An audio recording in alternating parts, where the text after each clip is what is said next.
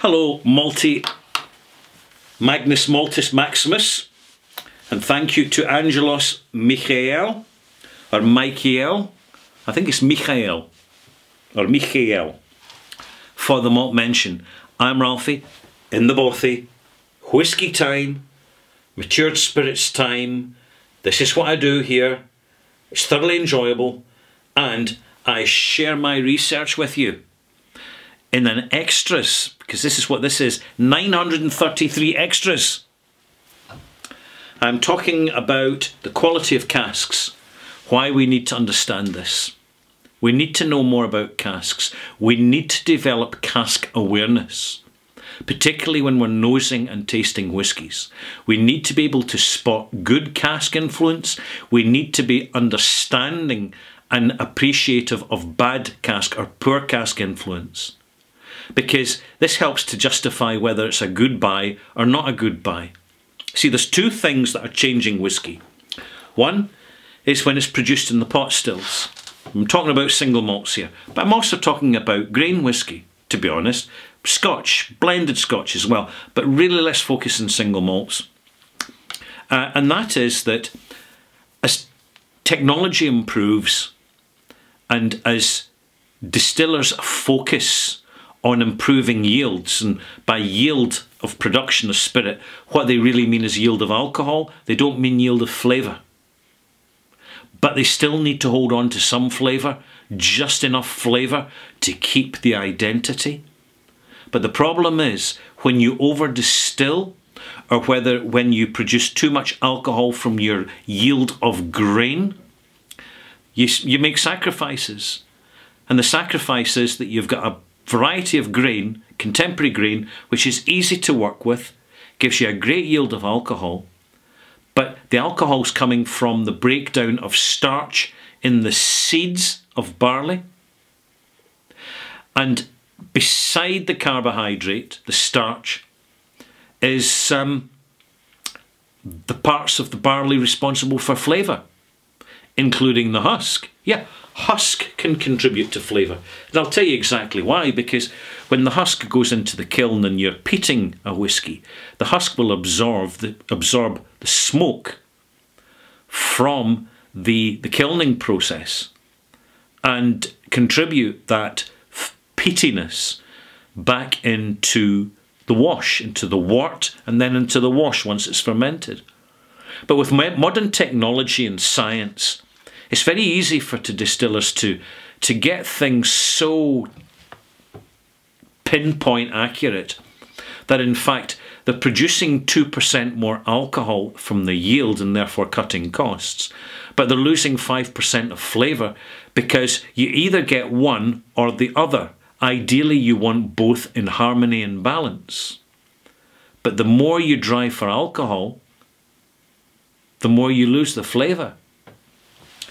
And with many modern techniques, particularly when they're industrialised, heavily industrialised, and you don't have people actively hands-on making whiskey anymore and using the experience and the judgment to, for example, to moderate things when you've got a summer month instead of a winter month. It's a very good example.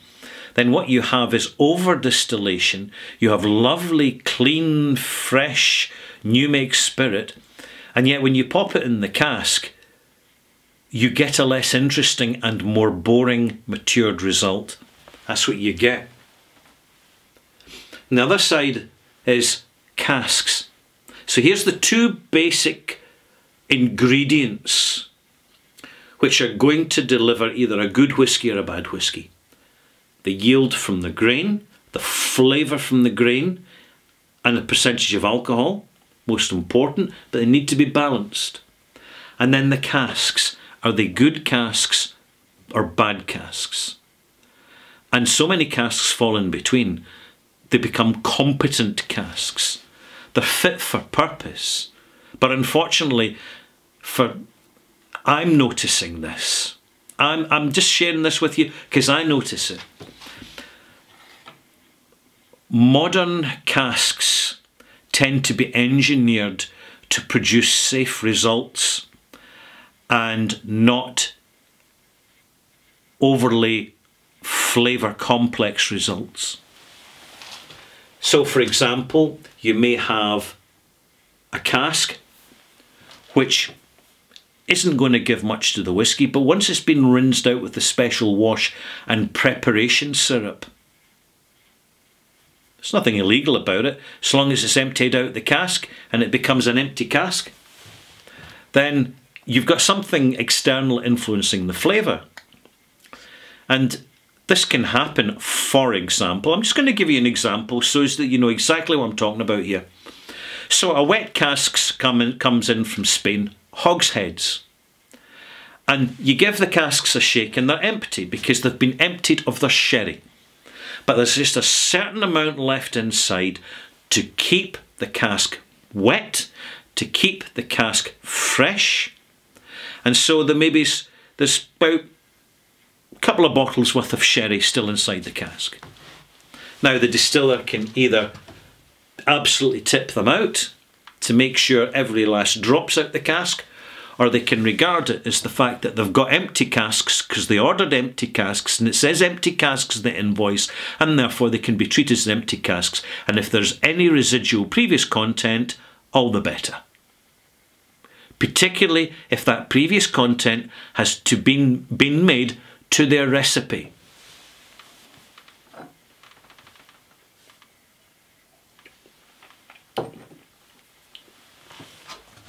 This is why good casks are very important for the really successful whiskies.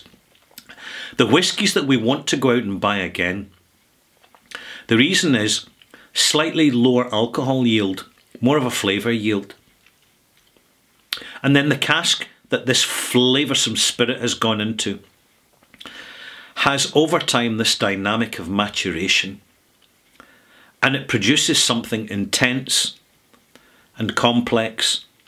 And it doesn't have to be a first fill cask. It can be a second or even a third fill cask. But it's giving the spirit enough time in the cask to let the cask work its magic. So in a first fill cask you could leave a whisky in it for 10 years. You might not want to leave it any longer because you might get too much cask influence. Alternatively, if you've got a second fill cask, or even a third fill cask, if there's been 2 short previous fills, you may say, I tell you what, it's going to take a while because there's not so much energy in the wood, there's not so much residual flavour due to previous fills of our single malt whisky. Therefore, we're going to leave this 18 to 21 years. And what we'll get is a more delicate result, which is spirit driven, less cask influence, but we'll get a different sort of single malt, and therefore it can work wonderfully well. So just to give you a point of reference, there aren't that many seriously bad casks in the whisky industry. I mean, I'm talking seriously bad casks. Totally rancid, totally stale, totally awful flavouring casks. They're not out there, because the problem is you can have one of those casks will be enough to destroy an entire batch of single malt. So if you were to put a really bad cask in with 50 good casks, that bad cask will bring all the other 49 good casks down dramatically. So what you have is and it happens, by the way, a discontinuation of whisky maturing in really bad casks. When it's identified, then the cask will be marked with the big red cross. Customs and excise will be approached, and yet it has happened. The Customs and Excise will give permission for a barrel of whisky to be flushed down the drain free of duty. It does happen. Not very often. See, with the quality of casks, it's not so much bad casks. It's just average casks. That's the main issue. Casks which they don't bring anything particularly dynamic to the whisky during maturation, but they don't really do much damage to it either. or alternatively you have an inert cask which over the years doesn't actually do that much to the whisky in terms of maturation. And let's just be absolutely clear about this. Whisky is not made in distilleries. New Make Spirit or Cleric, that's made in distilleries. Whisky's made in warehouses. And whisky is more than 3 simple ingredients of water, yeast and malted barley, if it's single malt. It's more than that. It's cask influence, and within cask wood you've got about 600 different chemicals, but that can vary.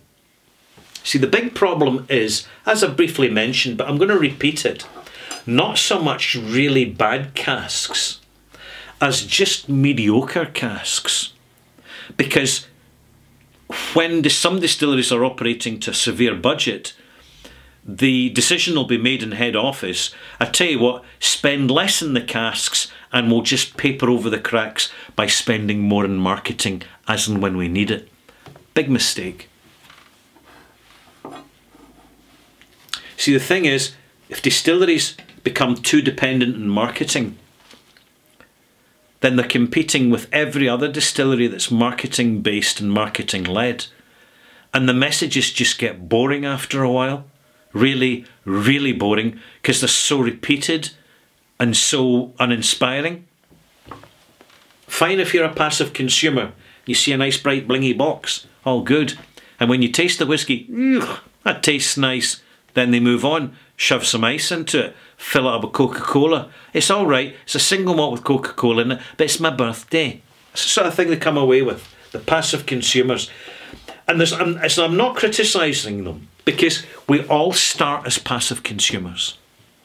But as time goes on, as we start to do our self-imposed expensive apprenticeship, learning about good whisky, what it is, and how to identify it, and what leads to a good whisky, we quite by default, we understand what bad whisky is and what leads to bad whisky, particularly in relation to an expensive price tag. So, to summarise now, when you approach a cask for the first time, you take the bung off and you sniff inside, and if it's sweet, it's more than likely a decent, fresh, good quality cask. And furthermore, the chances are that if a distillery has gone to the expense of importing the casks whole, then the chances are there are better quality wood to start with.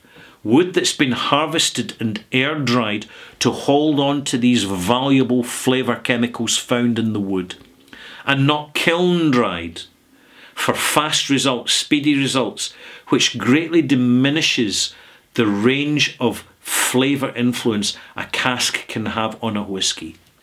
So if you're a bourbon producer in the USA, and technically you can only use in fact, by law, you can only use a cask once for bourbon, then you've got to discard it. And your bourbon's only going to be in it for about 2 years. You don't want to be spending a lot in casks. So you want them as cheap and as fast as possible. You want great big industrialised production lines and easy access timber forests where the trees have grown super quick and have less flavour in the wood. Literally, less flavour in the wood.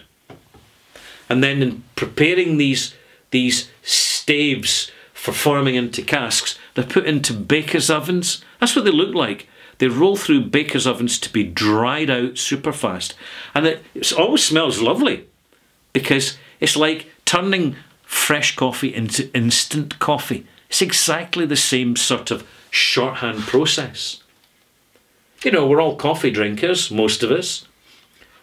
We prefer the fresh ground beans because you get more flavour range and more satisfaction from it. You can have a spoonful of instant coffee if you want, but it's just not the same. It's the same with casks. The fast produced cheapy casks that get turned into flat packs to fill up shipping containers. Then they have to be reassembled, and if you're lucky you've got an experienced cooper doing it, and if you're unlucky you've got a production line full of machinery. And then thereafter, a lot of your casks are just leaking and wasting your precious liquor. It's a false economy. See any distillery that doesn't have access to a cooper. They're struggling. They're really struggling to do what they need to do to make a premium product. End of.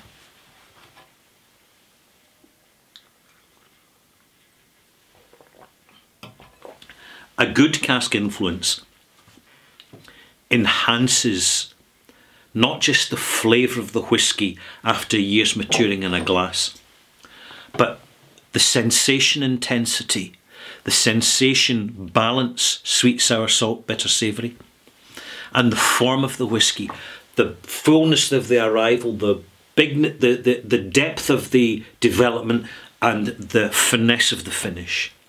You cannot get that from cheap wood, inferior wood, kiln-dried wood.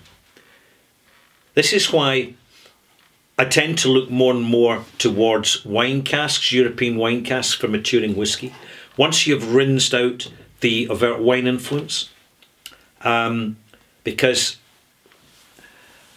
quite a number of casks coming from the USA are really just spat off a production line, and that's fine if you're going to be creating just a generic off-the-shelf and on-the-bar liquor that people are going to have as a mixer, not a problem. But when it becomes an expensive single malt, you need better wood, and there is better wood. There's plenty of better wood out there. It just costs more money. And see good American oak from a good location, properly harvested, properly air dried for several years. What a difference that makes, malt makes. Seriously, when you taste the difference, you'll never forget it. And this is why the quality of casks are so important, because without casks, whisky is nothing. It's nothing. It's just a new make spirit. It's just basically a boutique gin. That's what it is, without the cask influence. I'm Ralfy, hope you've enjoyed this extras. I know I finished on quite a controversial note there, but I try new make spirits.